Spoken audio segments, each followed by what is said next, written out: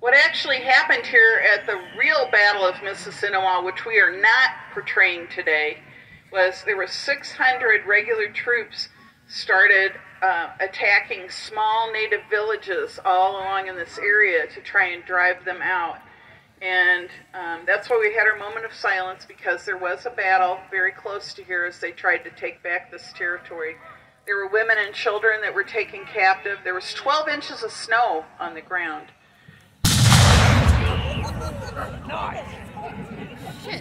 There you go.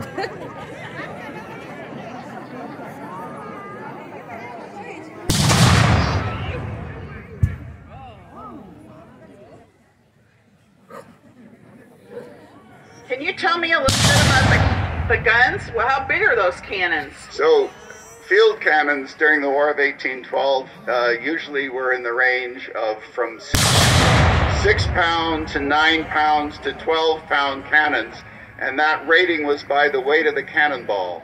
So a 6-pound cannon fired a 6-pound solid iron cannonball, and so on. They also had shells, which were hollow. And when you were talking earlier about Francis Scott Key and the bombs bursting in air, those were shells. So the cannonball would blow up and throw fragments all over. I recently read that there was a new technology being used in that battle, too, that caused some of the stuff in the sky. The rockets, yes. The rockets were new. They were British invention. A British artillery officer called Congreve came up with these rockets. They were very unreliable. But they fired and then an explosive charge when they landed. And the heads of the army felt they were probably a more risk to their own army than the enemy, so they didn't use them a lot. It doesn't really matter. I'm just gonna be crappy. Watch for smoke rings sometimes in this weather. There's one. But you'll notice as this battle goes on that the smoke gets thicker and thicker, and you can imagine how difficult it might have been for troops to see each other. I'm sure you've experienced that. You'll notice that the artillery hits are getting very close to the blockhouse, so it's becoming a little desperate for the people around the blockhouse. And they hit it.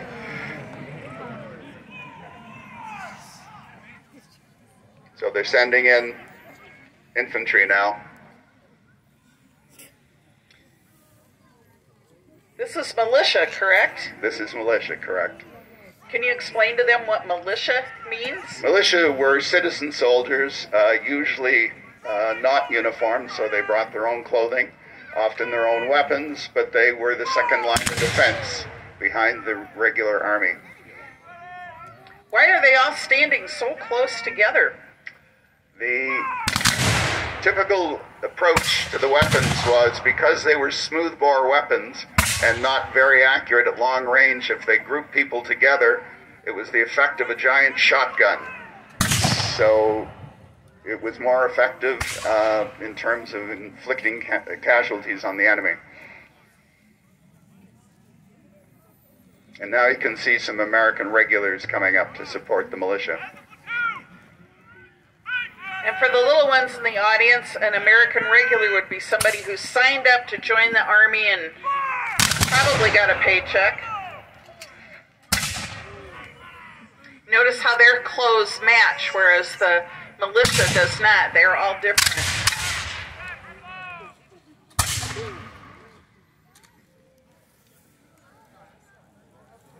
What are some of the commands they're giving as they fire? They're giving the basic commands to load. After they've loaded the weapons, they have to cock them to make them ready to fire. Then the order will be given for them to aim, and then finally to fire.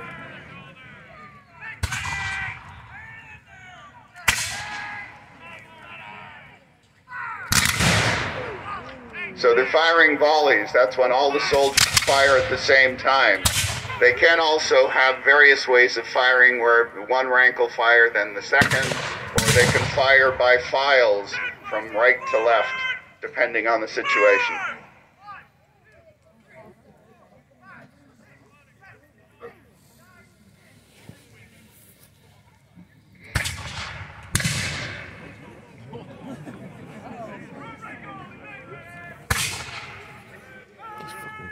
So here we're firing the militia by ranks. See how the ones in front have kneeled down, if you can still see them through the smoke.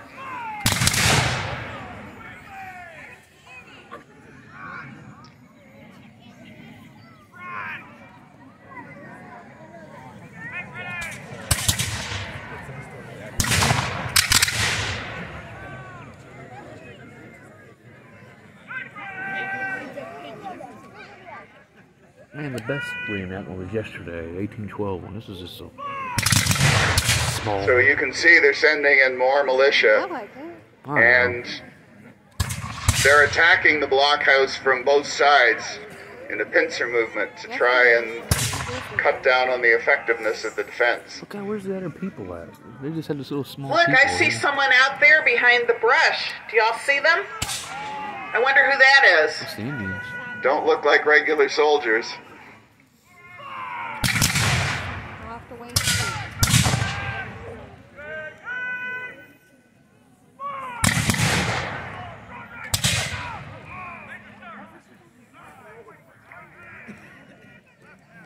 People in the blockhouse, I think, are in pretty serious trouble now. They're badly outnumbered. Here's the Indians. Come help them. Who are the soldiers in the green frocks? The green-coated soldiers are riflemen, and they're unique in the Army in that their weapon is a rifle. That means it has grooves in the barrel, and it makes the bullet spin, and they're much more accurate. The blue-coated soldiers have smoothbore muskets. Imagine the barrel's like a shotgun. So the riflemen are snipers, essentially.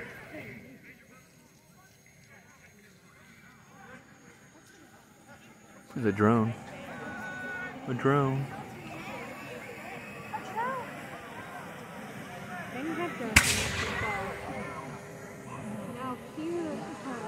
So one detachment seems to have detected something in the woods, and they're going out to investigate.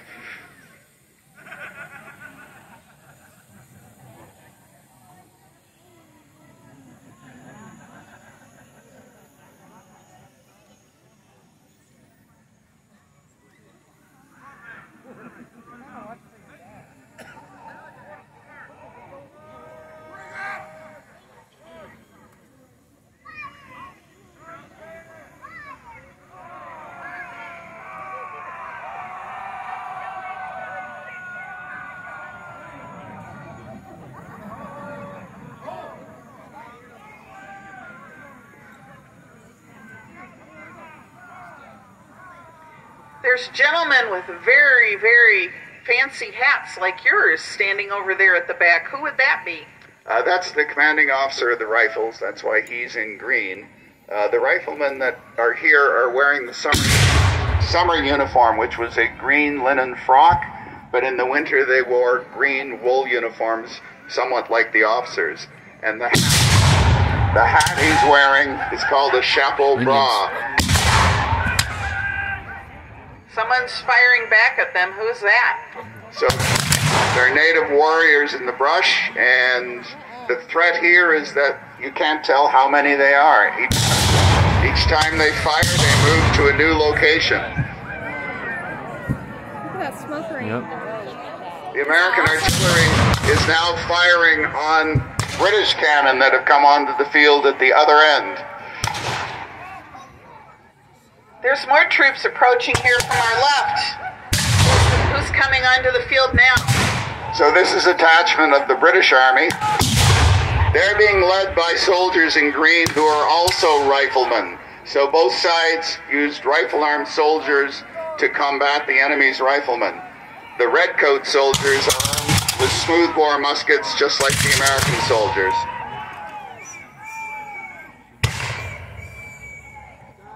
So the American riflemen have come forward to sort of break up the British attack.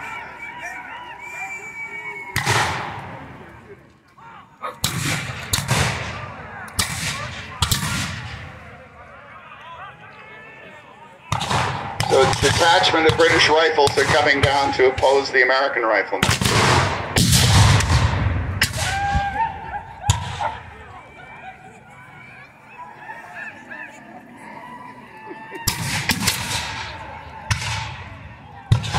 And now, a bit of a nasty surprise for the American riflemen. This body of troops that are coming are British light infantrymen. They fight dispersed, but they're regular soldiers. They're armed with muskets, but they take advantage of ground cover and whatever to skirmish with the enemy.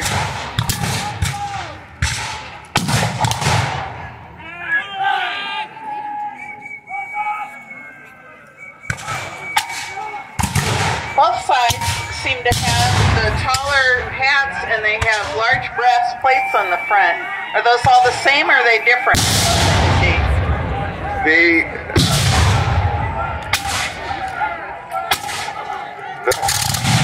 The caps that have the false fronts on them were actually copied from the Portuguese.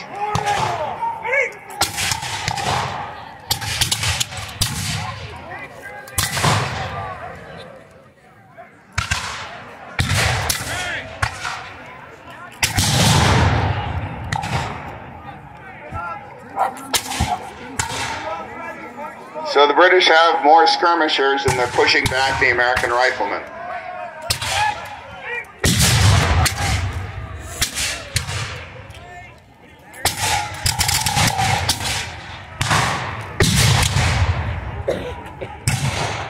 I see horses now.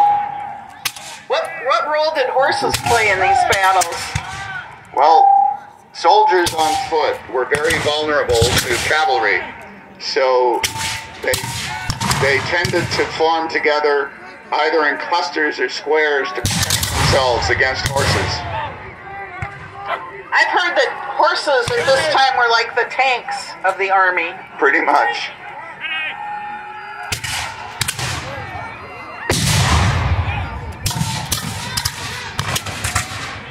There's a bagpiper on the field. What purpose does he serve? Well, all regiments had drummers and fifers. In the Scottish regiments, the fifers were replaced with bagpipers. And they transmitted orders. There's no electronic, there's no radio. The only way that the officers can convey their commands to the troop is by using the drums, the fifes, the bagpipes. That's how they gave all their orders. Now another unit is entering the field from the British side, and some of them are wearing red coats, but they're actually militia that were given cast-off coats from the regular army, and this was to make it appear that there were more regular soldiers than there were.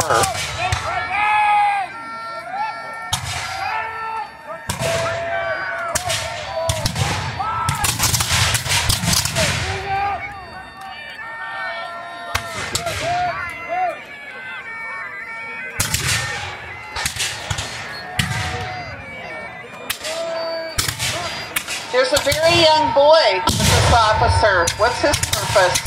That young boy is acting as a messenger, sending orders from officers to other parts of the unit.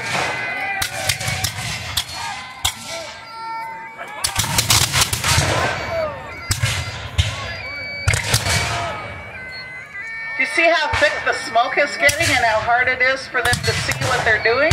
Well, look at the back where the natives and American militia are skirmishing. You can barely see them for the smoke. You have to watch for the flashes from the muzzles of the gun to see where they are. So the British are pushing strongly against the U.S. forces and forcing them back.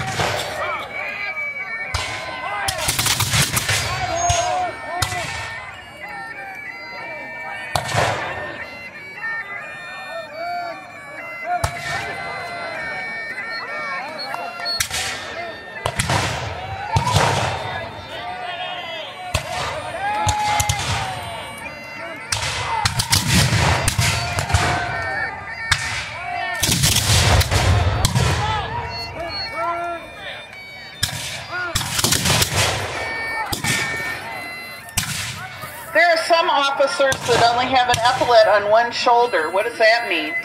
So in both the American and British armies, junior officers only had one epaulette. So lieutenants and captains had a single epaulette, majors and colonels had two.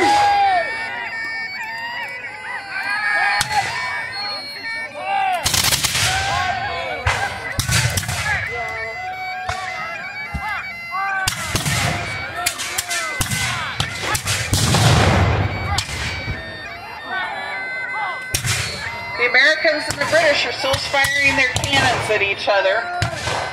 So you notice the British are trying to form a long, continuous line to sweep the American forces back.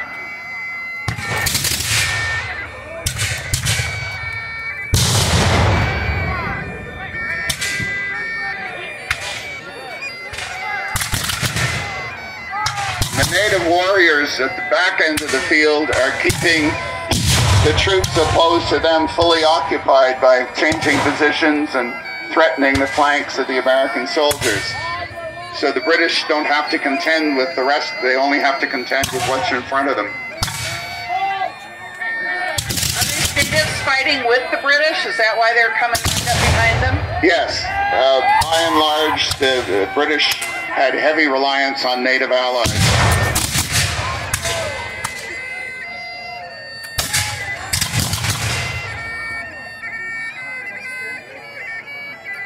In wooded country, the natives ruled supreme. They could ambush any force, and there was great reluctance to fight not in the open where you could see your enemy.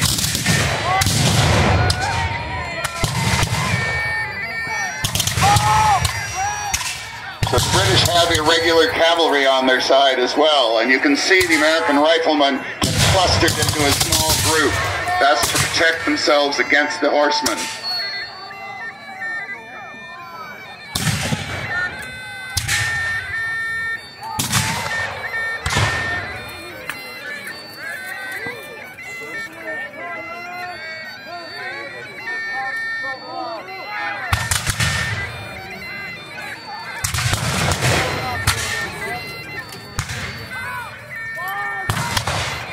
It looks as if some of the American troops are leaving the field. Yes, they're starting to withdraw.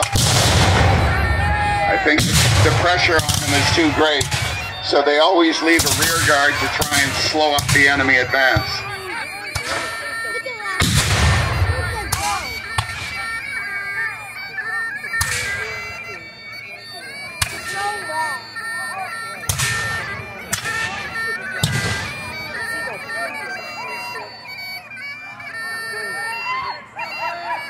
British and the English are going to win this one.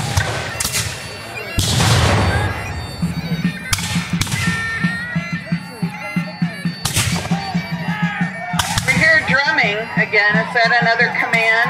I think the drummer is probably beating a parley, meaning they want to negotiate.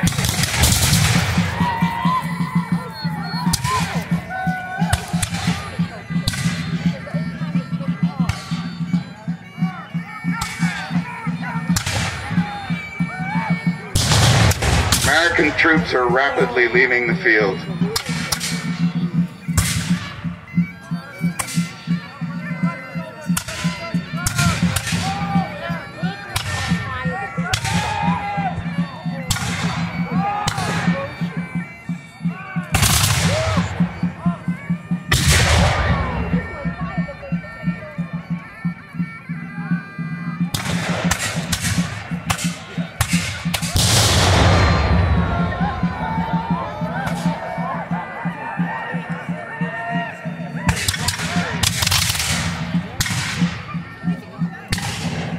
So all that's left is a tiny American rear guard.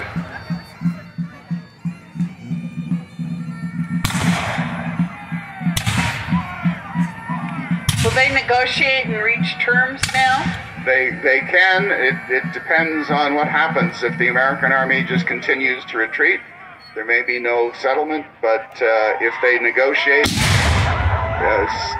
they may negotiate a surrender.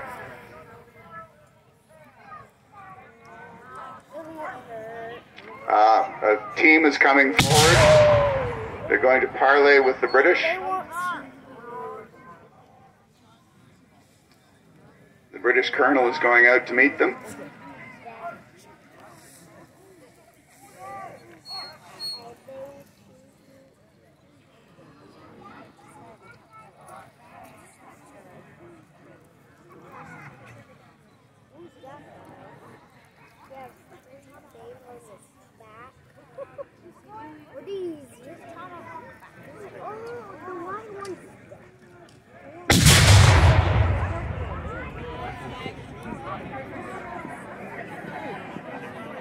think the British colonel is pointing out that the American negotiating position is not particularly strong.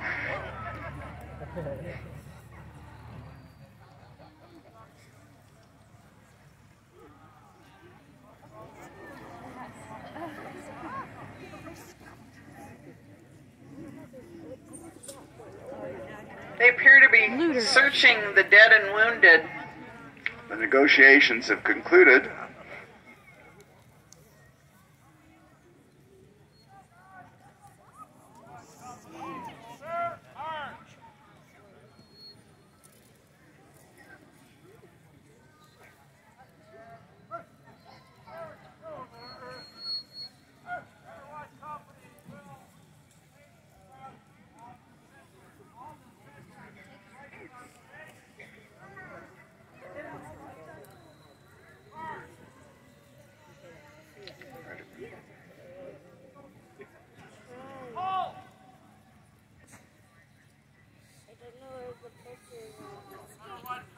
We want to make sure while you're visiting Mississinewa 1812 today that you know that any of these reenactors would be thrilled if you would ask them questions. Ask them about their clothing, ask them about the food they're cooking, ask about their tent, ask about their weapons, anything you want to know. Ask more about the war. We'd love to talk to you. Don't be afraid to ask questions. Silence for rising the dead. Got it. Silence and raising of the dead. We already... So, ladies and gentlemen, if we could have a moment of silence to commemorate those who did die once again years ago. The troops are just mustering into position, and then we'll ask them to remove their caps and observe a moment of silence for the dead.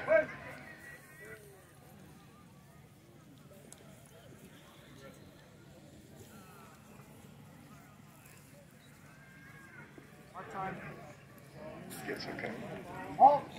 No, keep going. Keep going all the way. On the right. Go ahead. Go. That's really it. There ain't no more fighting. All they're gonna really do is just like, if dead people come back up. That was good. What was that? Right. Bring them down. One at a time. The Americans are going to come and form on us, so let's do the moment of silence together. All right. When the Americans come up, then we'll salute the elements. So I'd ask you to remove your caps and observe a moment of silence in honor of the dead.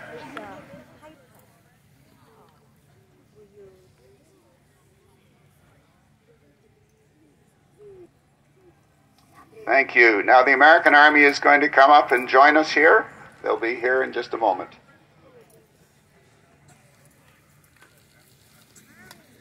This is a good time to get pictures while they're up close and not obscured in smoke.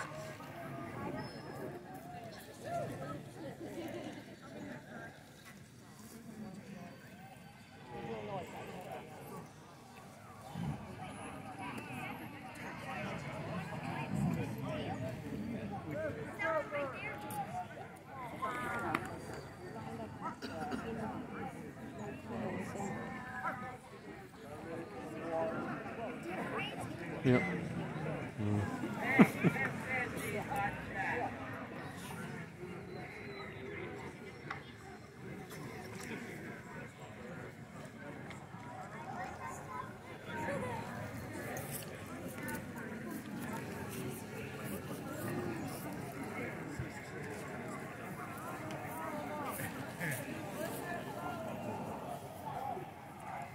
These reenactors travel from all over the country, from Canada.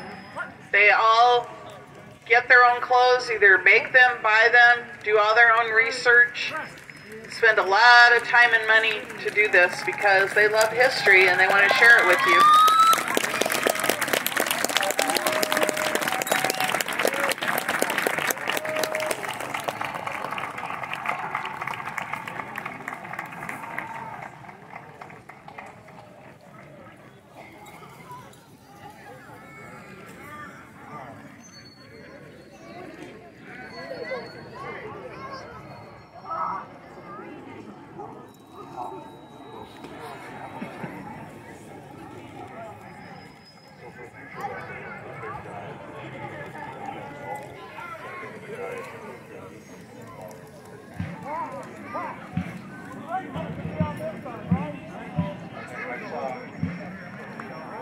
So the U.S. Army's marching back onto the field now.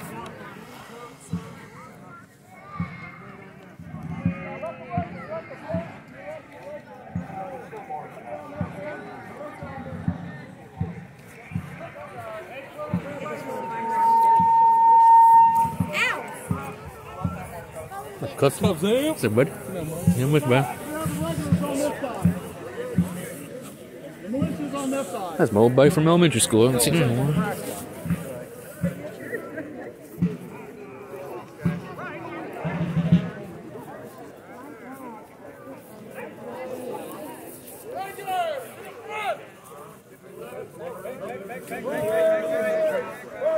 Oh, excuse me. Oh, sorry about that. Yeah, Yep. gotta use the report button.